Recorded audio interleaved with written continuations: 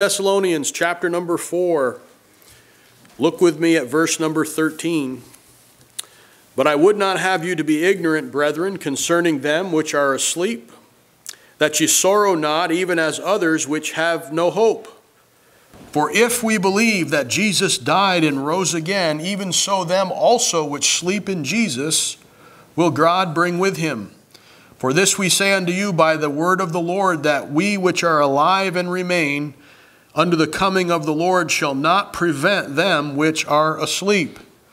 For the Lord himself shall descend from heaven with a shout, and with the voice of the archangel, and with the trump of God, and the dead in Christ shall rise first. Then we which are alive and remain shall be caught up together with them in the clouds to meet the Lord in the air, and so shall we ever be with the Lord.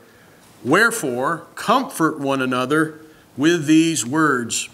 Thank you again for coming this morning. You know, there are many folks who have been saved in different churches over the last 50 years who are no longer in those churches for various reasons. Most of the reasons that they're not in church anymore would not hold water when they stand before God as an excuse as to why they've given up their church family or their church attendance. But sadly, many Christians have simply become lukewarm in their faith and their spiritual lives. You know, Revelation chapter 2 and 3, I've referenced this a couple of times in the last few weeks. It contains God's letters spoken by Jesus Christ to the 7 churches. And these 7 churches all have some characteristic that we find in today's Bible-believing churches. And all but one received some sort of a rebuke from Christ. There was something that the church was doing that Christ was not pleased with. The one that didn't receive rebuke was the church at a place called Smyrna. And these folks were known for their willingness to be martyred. Polycarp, their pastor, was burned at the stake for his faith in Christ. Sometime when you get an opportunity, read his testimony. It will encourage you.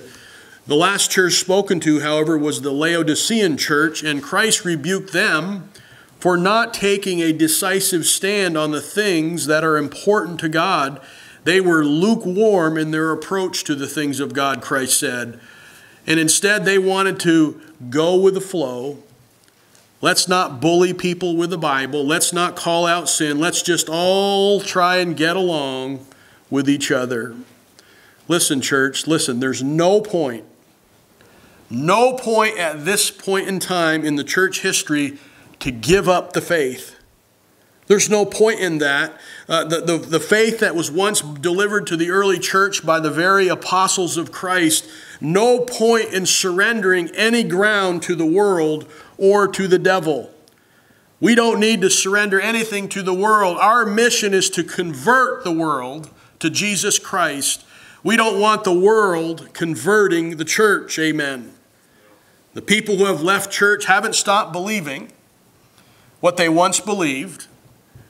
They're still saved if they were truly saved to start with. The problem is this: too many Christians have stopped being excited about what they once believed. Nothing seems to stir them up anymore for the cause of Christ. We can have revivals at church, we can have special meetings, but yet many times God's people just go home and go about their merry way, never even stopping and considering any of the things that were said. They would still give a testimony that is still somewhere deep down in their heart. They can even recall when they first believed it. But the problem is, it has no controlling influence in their life that they're living. They just kind of live like the world lives, and they claim salvation, and they probably are saved in most cases, but they just don't have a desire and an excitement anymore for the things of God. Many churches are going through the motions. They've lost their excitement. So today I want to give you something that I believe will excite you. Amen.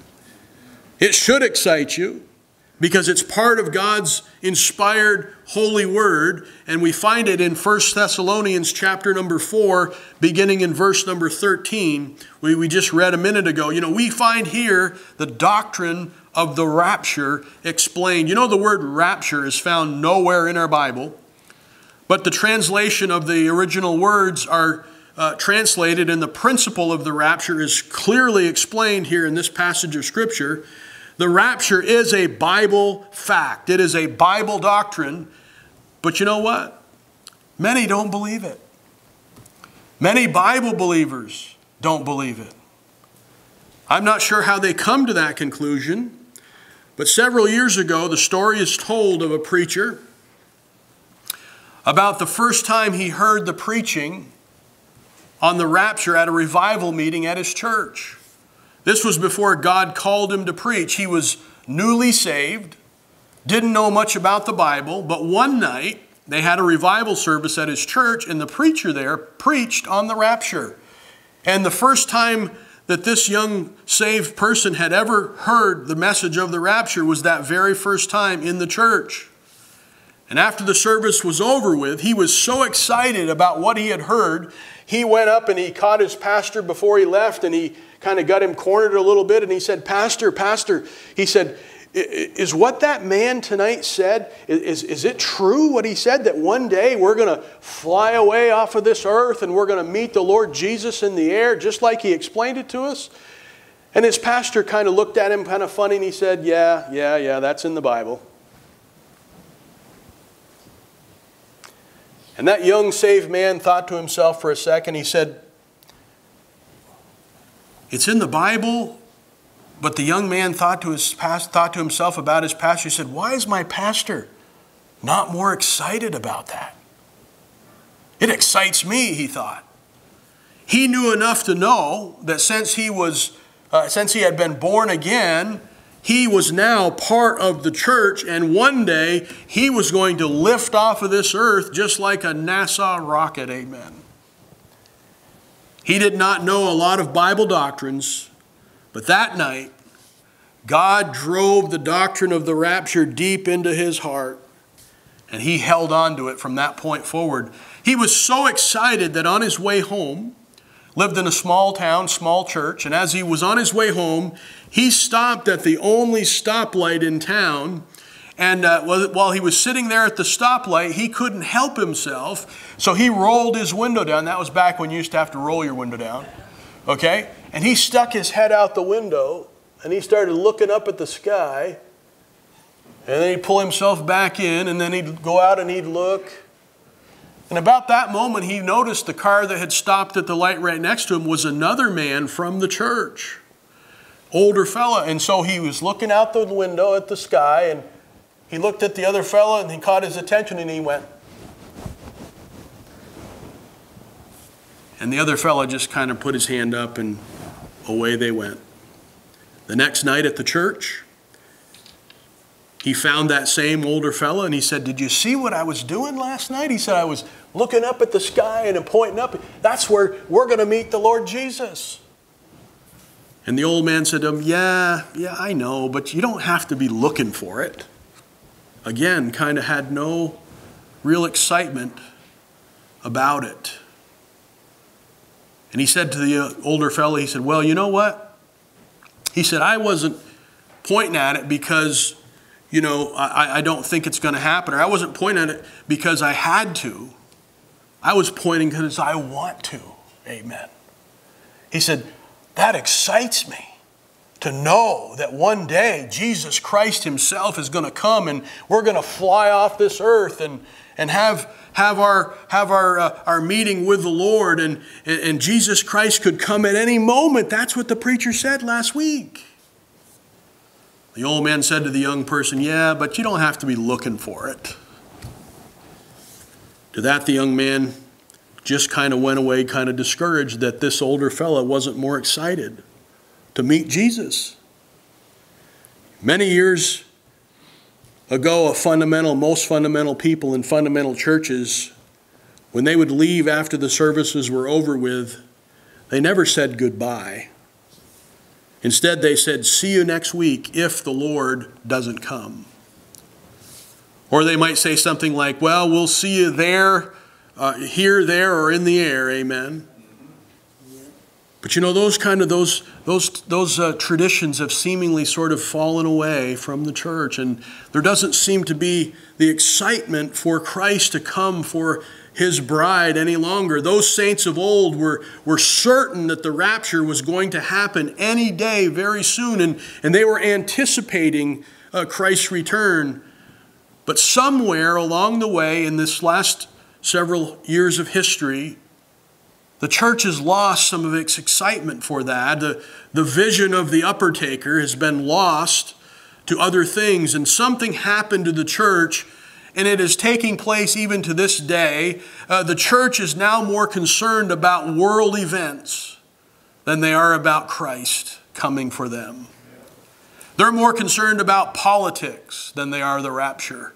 They're more concerned about politics than seeing their family saved, as if politics was going to save anyone. There's no politician that's going to save anyone. On their best day, even if they're conservative, amen. And even if they're saved. The blessed hope for this church and all churches like this church is Jesus Christ's imminent return. To take his church out of here. That is what we should be most concerned about and be looking for, telling others about, amen? Not all these other things. 1 Thessalonians chapter 4, verse 13 says, "But I would not have you to be ignorant, brethren, concerning them which are asleep, that ye sorrow not, even as others which have no hope." Now you think about this in the context of what Paul was writing here to the Thessalonians, and at that time in history, that was a long time ago. But I want you to understand here, Paul started that statement by saying, "I would not have you to be ignorant." You know, there's a lot of people in this world, there's a lot of people in churches in this world, a lot of people in Bible-believing churches in this world who are ignorant of what we're talking about this morning. They don't even have an understanding of the rapture. Matter of fact, if you asked them, give me a description of what the rapture means to you, they would be lost to tell you anything about it.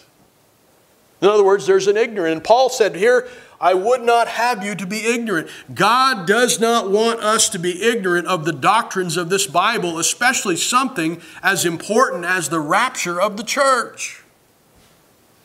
He goes on, he says, "Concerning them which are asleep." There's a lot of believers that we know that have gone on before us, and they've already passed away. And Paul was saying, I don't want you to be ignorant about those folks that have been that you've lost in death, that you sorrow not. Even why? Because Paul was getting ready to tell them, hey, they've got a reunion coming, amen, and we're going to be part of that reunion, and we're going to see them again. That ought to get us excited. Those of you who have lost loved ones who you desperately and dearly loved, that were saved, that were under the blood of Christ, you're going to see them again, amen. That should give us great hope, excitement. There's a lot of brethren who fit into this category, by the way, of being ignorant. They know Jesus as their Savior, but they don't want to know much else about the future or what the future holds for them as a believer. Now listen, I'm not trying to hurt anyone's feelings this morning, but inevitably when you teach and preach certain parts of Scripture, you can't help but offend some people. Many believers are not living like the rapture could come at any moment. They've forgotten or are not even concerned. It's because they never have studied, they never have learned, they've never been taught. Why? Because they're ignorant about what the Bible says, but they're willingly ignorant because they never take time to study the things of God and understand what's coming for them in the future. Instead, they have believed their emotions and their feelings. And I'm telling you, your emotions and your feelings will lie to you every time. You know why much of the world has no hope beyond the grave? Because all of their gods went into the grave and had nothing more to say. Muhammad died and had nothing more to say.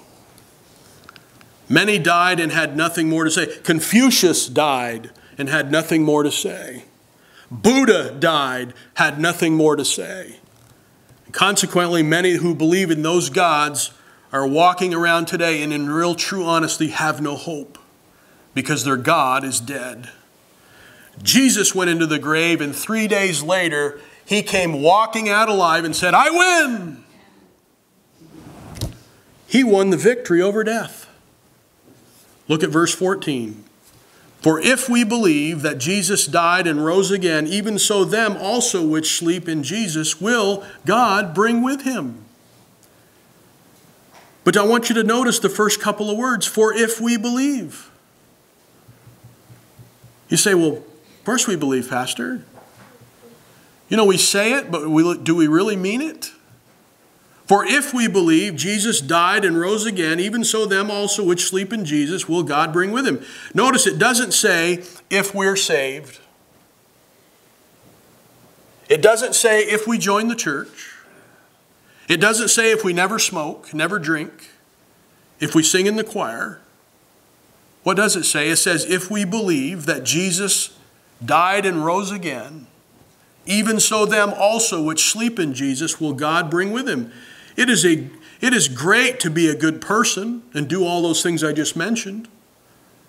But good people die and go to hell. I want you to live a clean life as your pastor, but people who live a clean life still die and go to hell. You must be born again, amen? And that requires that you believe on the Lord Jesus Christ. Not believe about him, but you believe on him, which means what? It means you understand of what he's done for you. You realize that you were a sinner, couldn't save yourself, and Jesus died on the cross and took your place, and he put his blood over your sins. And from that point forward, you are a child of God, and you're never to leave the family of God. And one day, you're going up, amen. And that ought to excite you. The only way to be taken in the rapture is if you believe that Jesus Christ died for your sins, paid your sin debt with his own blood. That's the only way you're going. Jesus died, rose again. This is what gives us hope. We call it the blessed hope. Jesus Christ left his grave clothes in that tomb, walked out alive, said, I win, because he was never going back ever again. But all those gods that the world still worships are still in their tombs, rotting and decaying, because they were nothing but men. Just as sure as Jesus went into heaven and sat down at the right hand of the Father, will God take everyone else into heaven who believes on Jesus. That's what verse 14 is saying. You know why God the Father let Jesus Christ back into heaven? Because of his righteousness, because of his holiness. You know what you got the moment you got saved? You got the righteousness of Christ and his holiness applied to your account. You're not going to heaven because you're a great person. You're going because Jesus Christ imputed his righteousness to your account when you believed on his finished work on the cross of Calvary. Somebody's loved one dies, and as Christians we often ask the question, well, were they saved? You know what you always hear? Well, I hope so. I hope so. We don't have to hope so. We know so if we believe on Christ. Your loved one is going up in the rapture if they believed on Jesus Christ too. You can count on it. If God let Jesus into heaven because of his righteousness, you can count on your loved ones being there also, because the righteousness of Jesus gets imputed to their account the moment they believe on Christ. Look at verse 15. For this we say unto you by the word of the Lord, that we which are alive and remain unto the coming of the Lord shall not prevent them which are asleep. Now in this verse, there are those in modern Christianity who want to argue over this one word in this text, and it's the word prevent. Most of the modern Bible versions that you buy at the bookstore will have the word precede in their text instead of prevent. But you know what I see? Upon closer inspection of this word, prevent is the proper word that our translators gave us in our King James Bible. what we see is exactly what is said. There's not a thing that I can do, or not a thing that you can do to prevent anyone who has trusted and believed on Christ from going to heaven and being in the presence of the Lord upon the rapture or their death. Not a thing. So therefore, the word prevent is the proper word to put there. But you know what the modern Bible translators will tell you? They'll say this, well, the reason that I don't want to use that King James Bible anymore is because all the words in there are archaic. There's archaic words in there. Nobody understands them. But see, right out of the blocks, their theory is flawed, because the word archaic means that the word is no longer in use anywhere. You see how silly that is? Last time I checked, the word prevent is still being used pretty regularly. So don't tell me that the word prevent is an archaic word that should not be in the Bible anymore. It's there because God, under the inspiration of the Spirit, worked with our translators, and they're godly men that translated our Bibles, and they put in there the word that the Lord, I believe, led them to put. They were men that were godly men. But the problem is, archaic is no longer means words that are no longer in use. And last time I checked, there's no words in our Bible that are archaic. They're still being used by those of us who believe this book. See, that's the problem with society. They always want something new. The new and improved version. If the word was supposed to be translated proceed, there would be no reason for the Bible to include verse number 16. Look at verse 16. For the Lord himself shall descend from heaven with a shout, with the voice of the archangel and the trump of God, and the dead in Christ shall rise first.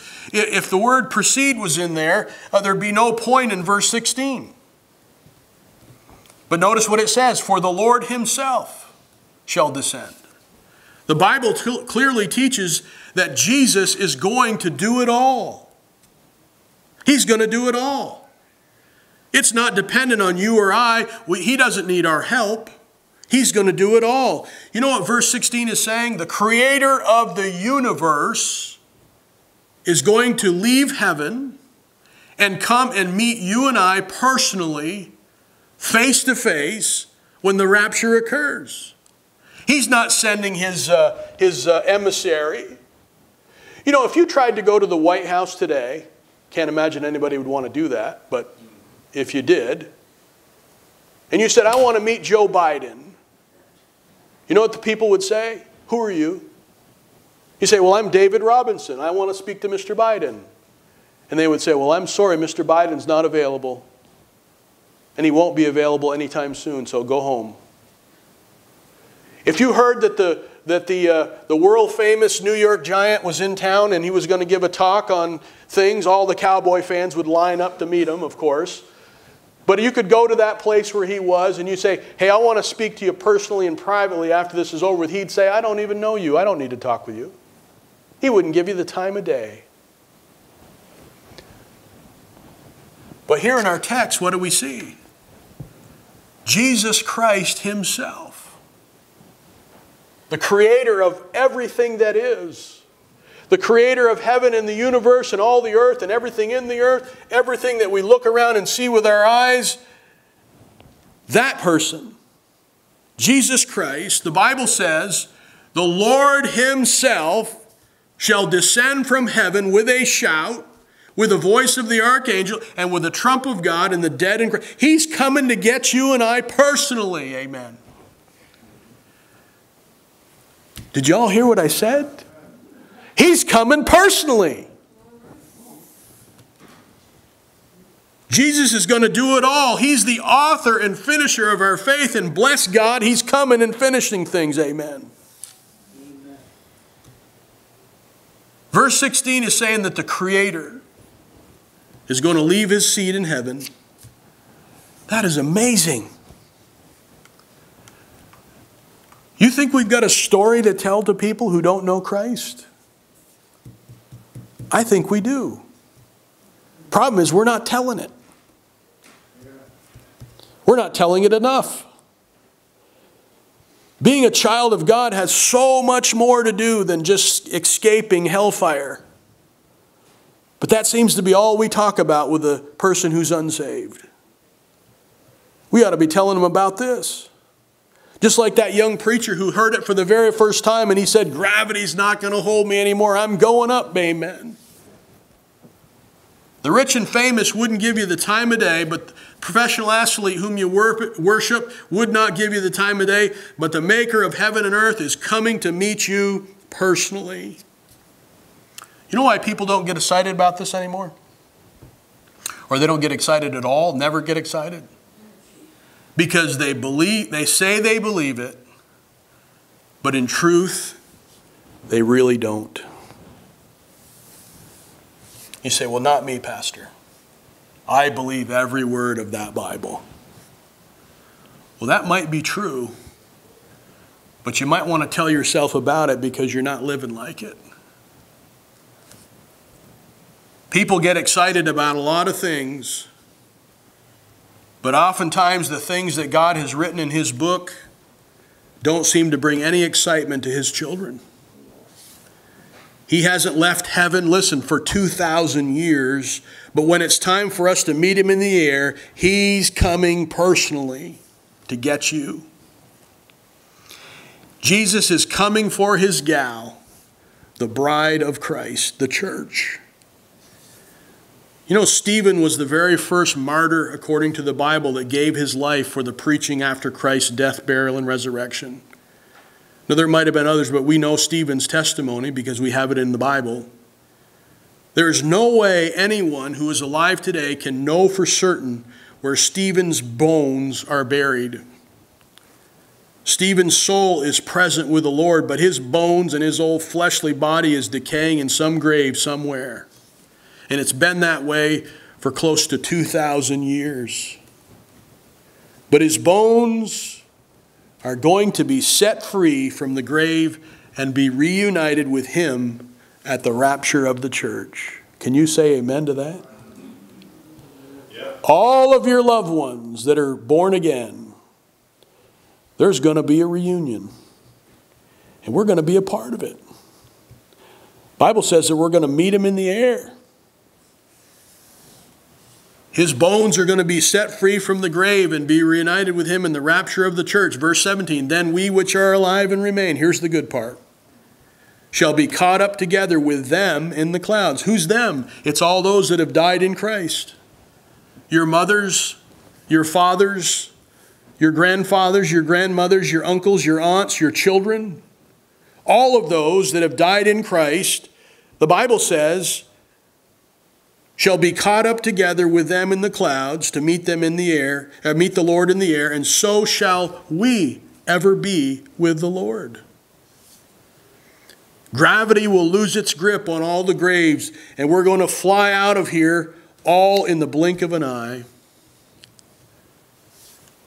My preacher in Virginia used to say this. He said, if the rapture happens and I fly out of here, if my keys fall out of my pocket, you can have my car. I don't think anyone ever got that joke, but we're going to meet Him for all eternity, and we're going to be with the Lord for all eternity. Amen. Verse 18, the Bible says this. You know, we look at verse 18, we think, yeah, that's just kind of the closing verse of this text, but let me just say this to you. Wherefore, comfort one another with these words. You know, the Word of God is the only book that can bring you eternal comfort. It can give us eternal comfort. I've never been given eternal comfort from anything else that I've read but this book. There's a lot of books written about the Bible. There's a lot of books written about the Bible that are very good, but they're not the Bible. We ought to be spending more time in this book than any other book. It can give us eternal comfort. Paul said here, wherefore, comfort one another with these words. What does that mean? If we'll take this book and we'll share it with other people and we'll tell them about the things of God and tell them about the fact that the Creator of the heaven and the universe is coming to meet you personally if you're one of His kids, That will give people comfort. You tell them, say, hey, listen, you don't have to worry about all these things that are going on in our society right now. You don't have to worry about what's going to happen with Russia and China and all the other places. You just have to worry about one thing, whether or not you're in the family of God. And if you're in the family of God, guess what? You win. Just like Christ, when he walked out of the tomb, he won the victory over death and the grave. And so will everyone who trusted Christ as their Savior and believed on his work for them on their behalf. Make your plans. Listen, make your plans. The rapture is certain as I'm standing here today. The rapture of the church is going to occur. You mark it down. Make your plans to be a part of it. And if you're not saved this morning, get saved before it's eternally too late. Because once the rapture occurs, like I said on Wednesday night in our study of Revelation, the dominoes begin to fall. And it's shortly, those dominoes will fall from beginning to end, and you will have missed your opportunity to be a part of the things of God. Don't put it off. Tell everyone you know not to put it off. Those people that you've been witnessing to, take this book and show them, hey, listen, did you know that if you're a child of God, if you've trusted Christ as your Savior, you've believed on his work on Calvary's cross on your behalf, you're flying out of here one day. It's going to be a better trip than Delta Airlines could give you. Amen. And it's going to happen in the twink of an eye. And by the way, a twink is faster than a blink. Don't put it off. The Lord is coming soon. We don't know exactly when. But everything that this book has told us has to happen before it can happen has happened. And we're just waiting. And like that young preacher in the beginning of our lesson this morning, he was looking up. And he was pointing. He was excited. I hope you are too. Let's stand for a word of prayer. Father in heaven, thank you for our opportunity this morning to look at this great doctrine called the rapture. And Father, we don't have all the answers to everything, but Lord, we know that this one thing you've told us. You've told us clearly that if we know you as our Savior and we've believed on your finished work on Calvary's cross, the Bible says to us right here, that we read it this morning, that you personally, Jesus Christ personally is coming for me. Father, help us never to lose sight of that great truth. And Lord, help us to be bold to tell others that they too can be part of this wonderful time that the Lord's going to come and bring us all to glory. Father, help us this morning as we pray. In Jesus' name we ask it.